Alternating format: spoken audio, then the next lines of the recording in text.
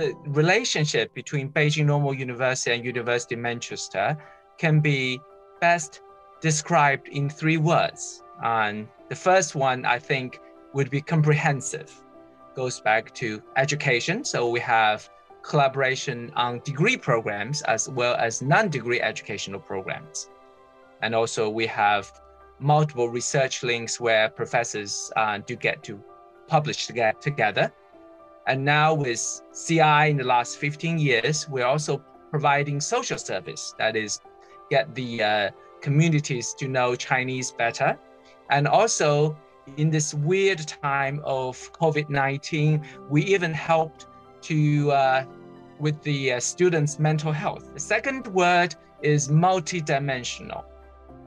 So our collaboration now go across different disciplines. We started with language and education, and now we go to social science, humanities, and we even have collaboration in sciences, I believe. And the third word I want to use is time-honored. Beijing Normal University and University of Manchester collaborated over the last several decades, if not longer. For example, I got to know Karen myself back in the 1990s when she was representing UMIST to talk about collaborative projects with Beijing Normal University.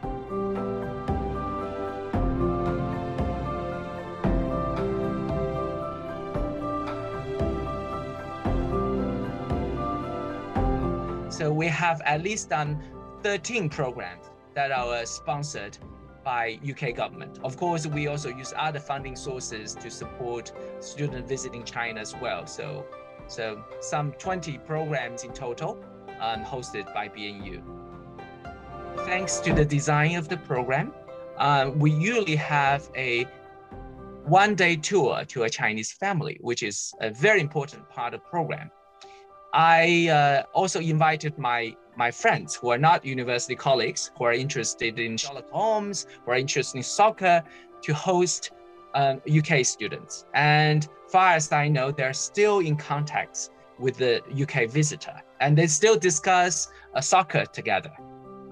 So I think people-to-people's relationship, friendship from there will grow, will thrive.